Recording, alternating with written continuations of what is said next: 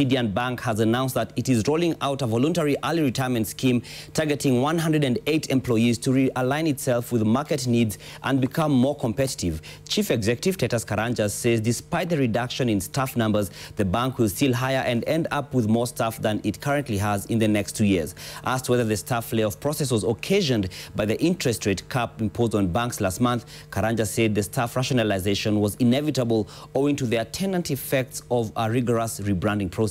The bank is seeking to add another 4 branches to the current 37. So that's why we are offering our people an opportunity for them to decide. Do they wish to invest in becoming the bank of the future, or do they wish to invest in getting out now? That is a goal. It is an alignment. So that we can align our people towards the bank of the future, we are giving people an opportunity to opt out and say, I think I'm actually better off at this point in my career becoming an entrepreneur. Give me a package and I go invest in a business. Now, what we've said is that we expect it to affect about 108 staff out of our total staff complement today of 560.